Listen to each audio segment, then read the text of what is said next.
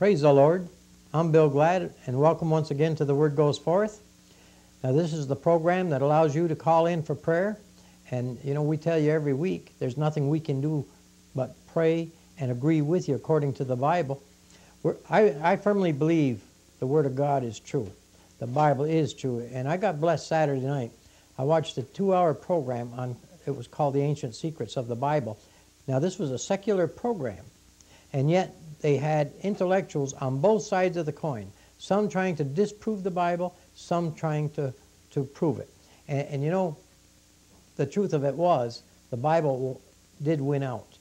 And it was there for anyone to watch. I didn't even know it was going to be on. But it blessed me because there's a lot of things in the Bible that any one of us can doubt. This one party doubted the story about Meshach, Shadrach, and Abednego when they got thrown into the fire in the furnace. And normally we know anybody thrown into a fire would die. But the scientists proved, or the scholars, whoever they were, proved that they could have survived. The only thing they couldn't prove was who the fourth man was in the furnace with them, that was walking around. And the Bible tells us that there was a fourth man. Nebuchadnezzar saw him, and he was there, definitely. So we have to operate by faith on that. But we're going to have a song by the Riando Boys tonight. We're going to have Rudy Schiller and Ron LaCourse and Effie and Bassie here. And I don't know what's going to happen, but it's going to be a good program. Zola Levitt, again, will be sharing a message on the Kingdom Part 2. And, you know, we tell you every week, if you like some of these tapes that we play, these people are very good to us. They allow us to play them because we're not selling them the tapes or anything. If you want more, we'll put you in touch with our ministries, and you can go ahead and ask them.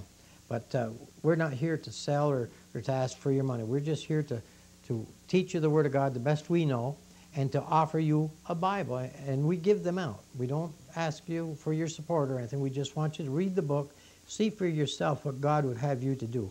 I firmly believe, and I can only speak for myself, but I believe that Jesus is getting ready to come again. The Bible tells me this through the Word of God, and I believe the Word of God for what it says. And to prove it, I'm going to get right into it. I'm going to read from the New International Version, starting with Luke chapter 15. I'll give you just a minute to get your Bible open up to that. Luke 15, verse 1. And as you're doing that, I want you to know that at the end of the program, we're going to put up our name and address as we do every week. And sometimes our ending doesn't always get the address up there. So I'd like you to know it's The Word Goes Forth, 77 Margaret Street, right here in Saranac Lake. And the zip code is 12983. Now you can reach me in the phone book or anywhere if you need a Bible. Again, there's no charges. This New Testament is a special edition that we've got, and we dedicated it to Armin Riando. In fact, I'd like to add Earl Riando to it too. You know, they were with The Word Goes Forth when it started, and this winter they both went to be with the Lord. So I guess they're up there helping get things ready for the second return. We'll see him again. Anyway, if you got your Bible now, and I hope you opened it to Luke 15, verse 1. Now the tax collectors and sinners were all gathering around to hear him. But the Pharisees and the teachers of the law muttered, "This man welcomes sinners and eats with them." Then Jesus told them this parable. "Suppose one of you has 100 sheep and loses one of them. Does he not leave the 99 in the open country and go after the lost sheep until he finds it? And when he finds it, he joyfully puts it on his shoulders and goes home. Then he calls his friends and neighbors together and says, 'Rejoice with me. I have found my lost sheep.' I tell you that in the same way, there is more rejoicing in heaven over one sinner who repents than over 99 righteous persons who do not need to repent." That sounds familiar, doesn't it? Or suppose a woman has 10 silver coins and loses one. Does she not light a lamp, sweep the house, and search carefully until she finds it? And when she finds it, she calls her friends and neighbors together and says, "Rejoice with me. I have found my lost coin." In the same way, I tell you, there is rejoicing in the presence of the angels of God over one sinner who repents. Jesus continued, "There was a man who had 2 sons. The younger one said to his father, 'Father, give me my share of the estate.' So he divided his property between them. Not long after that, the younger son got together all he had, set off for a distant country, and there squandered his wealth in wild living. After he had spent everything, there was a severe famine in that whole country, and he began to be in need. So he went and hired himself out to a citizen of that country, who sent him to his fields to feed pigs. He longed to fill his stomach with the pods that the pigs were eating, but no one gave him anything. When he came to his senses, he said, "How many of my father's hired men have food to spare? And here I am starving to death. I will set out and go back to my father and say to him, 'Father, I have sinned against heaven and against you. I am no longer worthy to be called your son. Make me like one of your hired men.'" So he got up and went to his father. But while he was still a long way off, his father saw him and was filled with compassion for him. He ran to his son, threw his arms around him, and kissed him. The son said to him, "Father, I have sinned against heaven and against you. I am no longer worthy to be called your son." But the father said to his servants, "Quick, bring the best robe and put it on him. Put a ring on his finger and sandals on his feet. Bring the fatted calf and kill it. Let's have a feast and celebrate, for this son of mine was dead and is alive again. He was lost and is found." So they began to celebrate. Meanwhile, the older son was in the field. When he came near the house, he heard music and dancing, so he called one of the servants and asked him what was going on. "Your brother has come," he replied, "and your father has killed the fatted calf because he has him back safe and sound." The older brother became angry and refused to go in. So his father went out and pleaded with him. But he answered his father, "Look, all these years I have been slaving for you and never disobeyed you or your orders. Yet you never gave me even a young goat so I could celebrate with my friends. But when this son of yours, who has squandered your property with prostitutes, comes home, you killed a fatted calf for him." "My son," the father said, "you are always with me, and everything I have is yours. But we had to celebrate and be glad, because this brother of yours was dead and is alive again. He was lost and is found." Now, there's a lot of people that seem to be getting lost these days. We're in a special time. And I was thinking about this the other day. You know, we teach the theory of evolution in our schools. I don't believe in it. I believe the theory of creation that comes from the Bible. But if you think about it, if we teach evolution, we're planting seeds in the minds of our children that maybe there isn't a God. And if I didn't think there was a God, I certainly wouldn't want to obey God.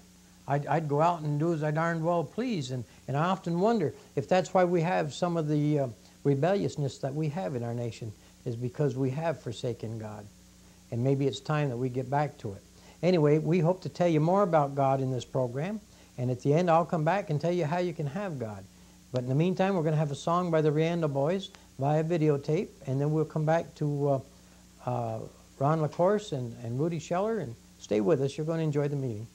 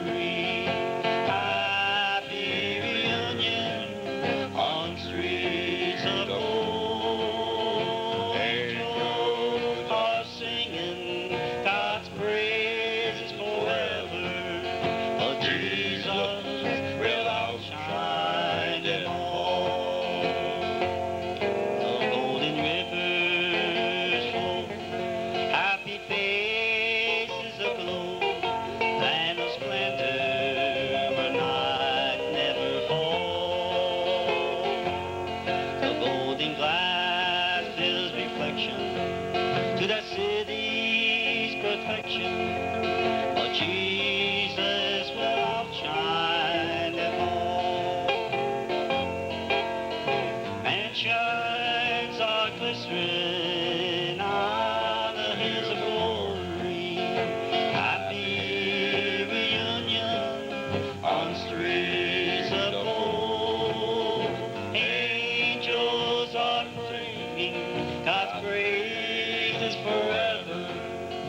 Jesus will outshine them all. Yes, Jesus will outshine them all. Effie's running everything just as tip-top as ever. So welcome back to The Word Goes Forth. I'm Rudy Scheller, and this is Ron LaCourse. for any of our first-time viewers, That's right. Ron. I imagine our audience is quite large by now. Oh, yes. After 12 or 13 years of doing this. Every once in a while, God always confirms that there's at least one person watching. So whoever you are out there, we thank you for that. So Ron, what's anything new, or would you like to share something with the people this week? Or? Oh gosh, Rudy, it's new every morning with Jesus. You know? Amen. You know, and it's so true, because I can remember before I became a Christian, you know, there wasn't that much. You know, the days were the same as they were, but now in Christ I have something I eagerly look forward to. That's right. What are you going to show me today, Lord? Well, you know, I got a friend in Jesus. That's right. I got a friend in Jesus, and I can walk with him daily just to see what he's going to do, looking to him. Yeah, that's right. You know, it says he sticks closer than a brother. That's right, and he is, oh, he's so good. That's You know, good. he's just so good. Well, especially with the weather changing and springtime in the air, and things changing and coming new again. It's certainly a good time for our viewing audience, for those people who don't know Christ, to make a new change in their life. Amen. Too. Just this like is that. Good time as ever, right? Yes, yes. Just So. like that what Bill read, that prodigal son returning. right. You know, it said he That's was right. dead, and now he's alive again. You know, and that's the way we were without Christ. We're dead. Yeah. The Bible tells us we're dead in our sins. That's right. I mean, we may not see the manifestation of it, but the truth of it is we're dead. That's right. And the only way we come back to life is by receiving Jesus Christ. And Jesus did say that even when he walked the earth. That's He right. said, I've come to seek and save those which are lost. Because he said that the world was condemned already. It was already, it's like past tense in a sense. It is. It is past tense. Yeah. And you know, we encourage you to really consider these things that we say tonight. And we want you to get serious with God.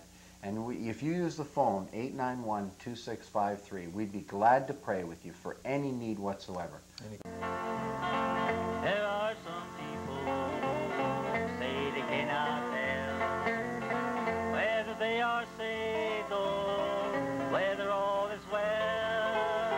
Say they only can hope that it's so.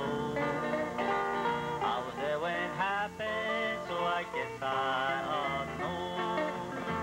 I was there when Jesus saved me, was there when he forgave me, took away my burden, gave me peace within. Then can't make me doubt it, still I'm gonna shout it. I was there when it happened, so I guess I ought to know. Some people will tell you salvation is not real, though the world may argue that they cannot feel heavy burdens lifted, deep our sins to go. I was there when it happened, so I guess I ought to know. I was there when Jesus saved me, was there when he forgave me, took away my burden, gave me peace within. Sin can't make me doubt it, till I'm gonna shout it. I was there when it happened, so I guess I ought to know. Praise the Lord. Hallelujah. Back again. Yeah. So Effie, how are you? Okay. Keeping as well as I can. Good. And the Lord is here with us. Amen. And that's a good place to be. That's right. The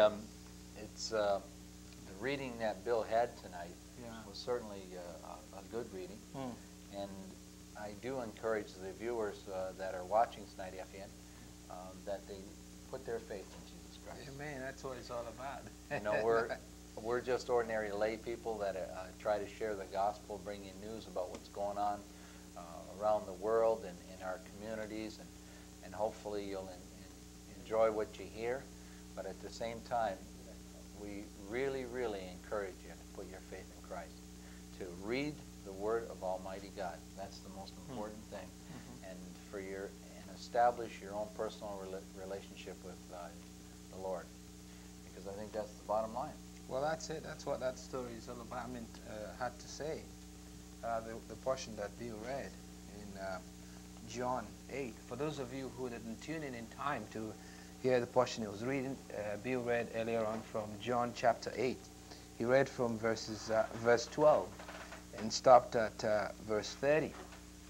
And the last verse he read was interesting. It says, as he spoke these words, many believed in him.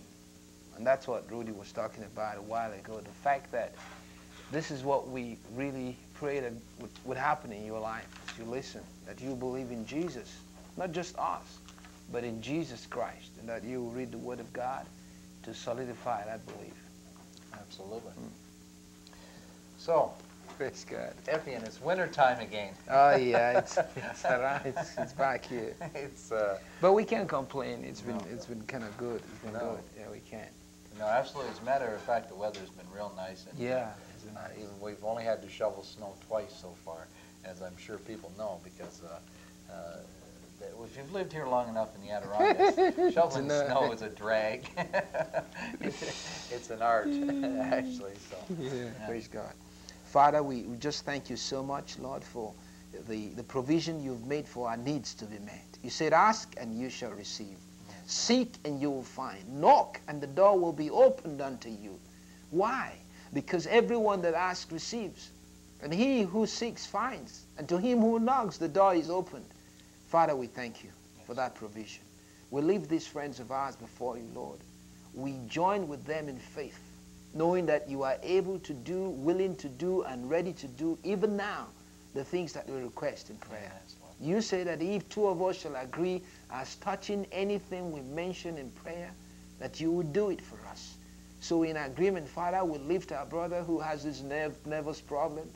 And Father, we thank you because you said you came to give peace, not the kind of peace the world gives. We ask for that peace in his life this evening. We ask, God, that even now, you will give him a revelation of your peace, that it will be an experience, not just something conceived in the mind. We pray, Father, that Jesus, will be made known and clear to him. In the name of Jesus, we pray. We thank you, Father, for the brother who has the shoulder problem. Yes, I thank you because, Lord, your word says, with the stripes of Jesus Christ, we have been healed. And Father, we hold on to that promise of yours. And we say, Lord, heal, touch his shoulder, and heal him in Jesus' name. Take the pain off. And we pray for the guy who has a visa. His visa is about running out. Lord, we ask for you to intervene in this situation, that your will be done in the name of Jesus. Yes. We pray, God, that you will touch the folks that have to do with the visa, that they will have compassion. And Lord, we pray that you will make this friend know that you have done it. It's not coincidental. Yes. Thank you, Father, for hearing us tonight. In Jesus' name we've prayed. Amen. Amen.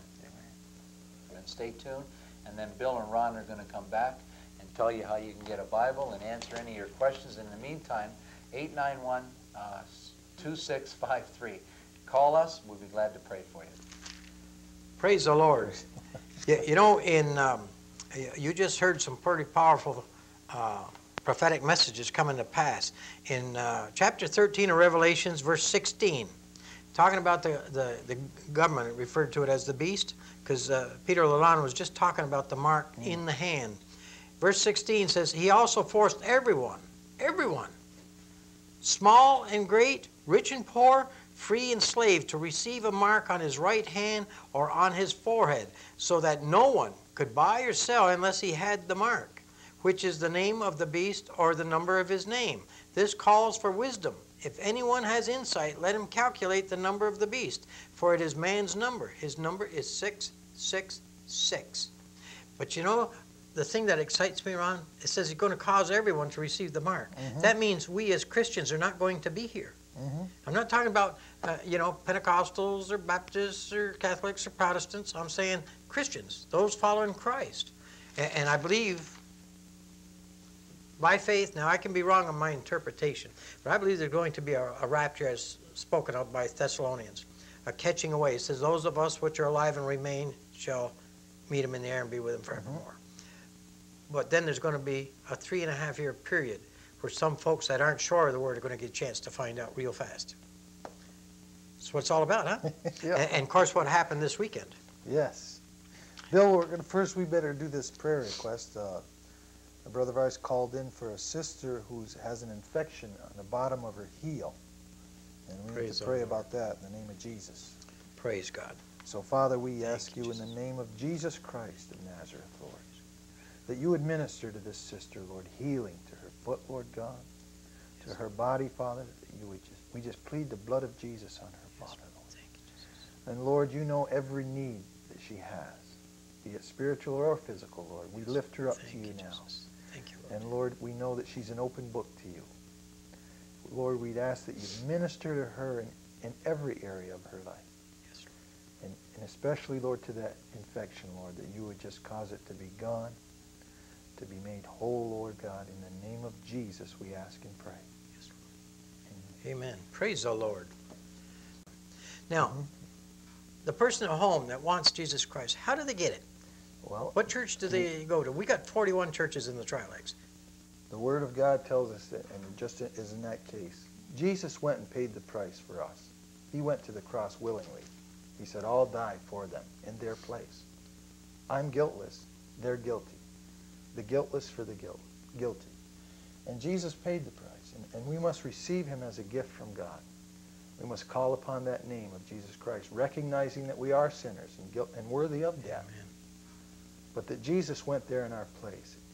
And the Bible says in Romans chapter 10 that if we confess with our mouth the Lord Jesus Christ and believe in our heart that God has raised him from the dead, we shall be saved. And it doesn't matter where they do this. Doesn't matter, Bill. Jesus makes house calls. Amen. You know, one other step, Ron, we always push the Word of God here. This is the New Testament. Now, the Old Testament and the New Testament combined makes up the Bible. And we've always said that, you know, because that's a fact. But this is the New Testament written in a modern, easy-to-understand language. This is today's English version, and it's from Matthew through Revelations. Now, the scriptures that Peter Lalonde shared, the scriptures you shared about the born again, that's in here. And we'd like you to read it for yourself. And we'll send it to you free, but we've got to know where to send it. And as a bonus, as long as these tapes last, we'll send you one of those. They're a collection of music by the Riando Boys for over the last 14 years that we've been in the radio and the TV. We've been TV going on 11 or 12, and the radio 14 years. Yes. But as long as it lasts, there's no charge. We don't want your money, but we want you to have it so you'll know what we're saying is true. And then, you know, we all have loved ones, and maybe you've already lost a loved one, or maybe you have a loved one that's very sick. You can have that blessed assurance. Amen. And it's so important. You know, Yes. I had a party ask me the other day, well, what about this business where Jesus said, today is the day of salvation? Well, there is no tomorrow. When tomorrow comes, it's today. And I believe that's what he was talking about. Today is the day of salvation. You're not promised tomorrow. So, whosoever shall call upon the name of the Lord shall be saved. Simple as that. That's what the word says in Romans 10. Amen. Any other advice for him, Ron? You know, Bill, the reality of that is today is the day of salvation. Amen. If Dad wasn't saved, and he said, well, I'll wait till tomorrow, Might have been too late. he'd have been too late, right? And Amen. it's the same thing. Today is the day. If God's speaking to your heart, don't say, well, I'll wait. You may not have time to wait. You know, I often wonder, Ron, how many people have ever gone to a Christian wake like that? I don't know, but boy, that was a good time. It's not a sad time, is it? No. We rejoice, and you can have that same It was joy good in your there. heart. You know, we miss him, and we're going to miss him. Yes. Yes. But we look forward to seeing him again. We have that hope, and that hope comes only through Jesus Christ. Amen. There's no other name under heaven Amen. by which a man Amen. must be saved. You know, Bill, I told the little kids that came in that saw Dad, I said, you know, this is his old house. He's got a new one now. And that's the Amen. truth. And you could, you know, we need to be mindful of that. That's right. Our bodies are the temple of the Holy Ghost, the temple of God. So take good care of it. With that, I think our time is up. I'd like to thank Effie and Bassie and Rudy Scheller, and of course you, Ron, everyone that's involved with this ministry. We hope you'll join us again next week. God bless.